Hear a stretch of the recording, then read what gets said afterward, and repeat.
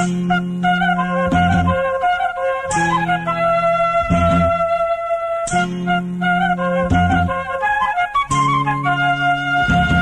students, இப்போ நம்ம exercise 4.5 ல sum number 11 பண்ணலாம்.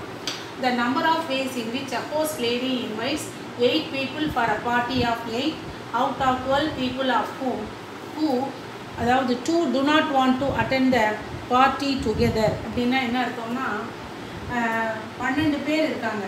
ஓகே, அதாவது P1 P2 P3 etc. P11 P12. So 12 people இருக்காங்க. இந்த 12 people இந்த ஹோஸ்ட் லேடி என்ன பண்ணுறாங்கன்னா இன்வைட் பண்ணுறது 8 பேர். இதில் அவங்க என்ன செய்கிறாங்க, 8 பேரை வந்து இன்வைட் பண்ணுறாங்க. அதில் என்ன கண்டிஷன் அப்படின்னா, இதில் 2 பேர், அது யார் வேணாலும் இருக்கலாம், நம்ம இந்த 2 பேரை கூட வச்சுக்கலாம். இப்போ இந்த 2 பேர் என்ன செய்கிறாங்க, நாங்கள் ஒன்றா கலந்துக்க மாட்டோம் அப்படின்னு சொல்கிறாங்க. கரெக்டாக? ஸோ ஒரு ஹோஸ்ட் லேடி வந்து 8 பேரை ஒரு பார்ட்டிக்காக கூப்பிட்றாங்க. இதில் மொத்தம் 12 பேர் இருக்காங்க. இந்த 12ல் ஒன்லி 8 ஆர் இன்வைட்டட். கரெக்டாக? 8 people மட்டும்தான் அவங்க இன்வைட் பண்ணுறாங்க. அப்போ இந்த 12 பேரில் எனி 8 கேன் அட்டெண்ட் இல்லையா? ஆனால் அதில் 2 பேர் என்ன சொல்கிறாங்க, நாங்கள் ஒன்றா கலந்துக்க முடியாதுங்கிறாங்க. 2 பேருக்கும் சண்டையாக இருக்கும் போல். அப்போ அதில் 2 பேர் என்ன செய்கிறாங்க, நாங்கள் ஒரே நேரத்தில் நாங்கள் இந்த பார்ட்டியில் நாங்கள் 2 பேரும் சேர்ந்து கலந்துக்க முடியாது. அதாவது இந்த அம்மாவும் அந்த அம்மா என்ன சொல்கிறாங்க, இவங்க வந்தால் நான் வரமாட்டேன், நான் வந்தால் இவங்க வரக்கூடாது அப்படிங்கிற மாதிரி சொல்கிறனால இப்போ நமக்கு என்ன ஆயிடுதுன்னா, இந்த நம்பர் ஆஃப் வேஸ் வந்து நமக்கு ஆன் த ஹோல் பார்க்குறத விட இப்போ வந்து குறைஞ்சிரும். கரெக்டாக? ஸோ இப்போ டோட்டலி எத்தனை பேர் இருக்கிறாங்கன்னா 12. ஸோ எழுதலாம். So total number of people மொத்தத்தில் இருக்கிறவங்க 12.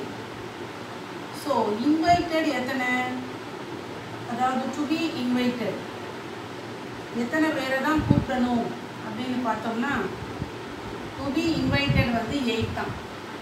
கரெக்டாக? அதில் 2 வந்து do not want to attend together, do not want to attend together.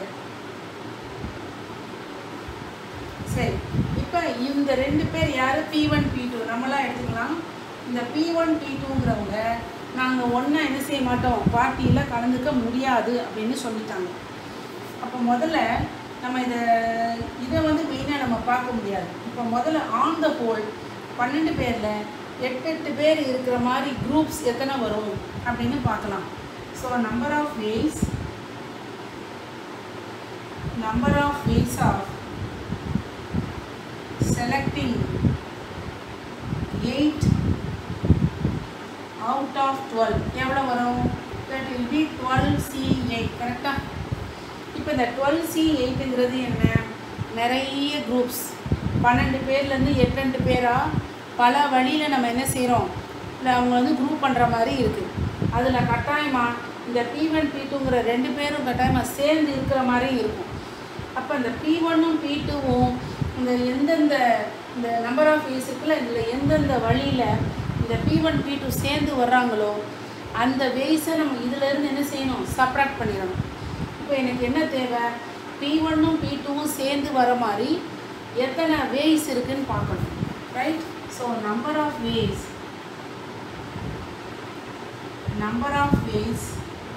in which இந்த P1 P2 attend together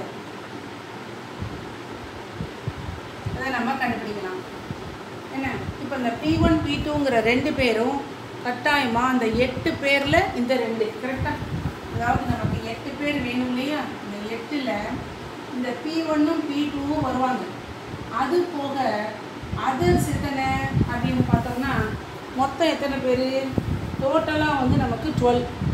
நமக்கு தேவையானது 8, ஆனால் அங்கே இருக்கிறது 12 பேர். அந்த 12ல் இந்த 2 பேர் இப்போ ஃபிக்ஸ் ஆகிட்டாங்க. அப்போ மீதி எத்தனை அப்படின்னு கேட்டோம்னா, மீதி வந்து உங்களுக்கு 12ல் இந்த 2 விட்டுட்டோம்னா 10. கரெக்டாக? அந்த 10லேருந்து இந்த 2 பேர் போக பார்ட்டிக்கு போகிறதுக்கு 6 பேர் வேணும். கரெக்டாக? அதர்ஸ் வந்து 10, இவங்கள out of 10 வேணும் கரெக்டாக. ஸோ அதர்ஸ் வந்து 6 out of 10. டோட்டலாக 12 பேர் இருக்காங்க. அந்த 12 பேரில் 8 பேராக பார்ட்டிக்கு வரணும். அப்போ இந்த 2 சண்டைக்காரங்க இருக்காங்கல்ல, இவங்களையும் நம்ம கணக்கில் மொத்தமாக சேர்த்துக்கிட்டோம்னா நமக்கு எத்தனை வழி அப்படின்னா அது 12C8ன்னு வரும். பட் ஆக்சுவலாக என்ன கண்டிஷன், இந்த P1ம் P2ம் என்ன பண்ண மாட்டாங்க, ஒன்றா வரமாட்டேன்னு சொல்லிட்டாங்க. அப்போ இந்த P1ம் P2வும் ஒன்றா வர மாதிரி எத்தனை வேஸ் இருக்குதுன்னு பார்க்கணும். அப்போ இந்த P1ம் P2வும் ஒன்றா வந்தால் அவங்க 2 பேரை தவிர மீதி பார்ட்டிக்கு போக எத்தனை பேர் வேணும், 6 பேர் வேணும் கரெக்டாக. அந்த 6 பேர் எந்த ஆளுகள்லேருந்து வருவாங்க, அந்த 12ல் இந்த P1 P2 தவிர மீதி 10 பேர் இருப்பாங்க, அதுலேருந்து ஒரு 6 கரெக்டாக. அப்போ இந்த 10 people இந்த ரிமைனிங் 10 இருக்காங்கல்ல, 12ல் 2 போக P1 P2 போக மீதி இருக்கிற இந்த 10ல் அவங்களுக்குள்ளே வந்து 6 6ஆக இவங்களோட ஜாயின் பண்ணி இந்த கேஸில் வருவாங்க. So number of ways in which P1 P2 attend together வந்து என்னவாக இருக்கும்னா அது கட்டாயமாக 10C6ஆக இருக்கும் கரெக்டாக. அதாவது இந்த நம்பர் ஆஃப் வேஸ்ன்னு சொல்லும் போதே அந்த ஒவ்வொரு குரூப்லையும் P1 P2 சேர்ந்துருக்கும். நமக்கு என்ன வேணும் அப்படின்னு கேட்டால் உண்மையாகவே இவங்க 2 பேரும் சேர்ந்து வரப்போகிறது இல்லை கரெக்டாக. அப்போ therefore number of ways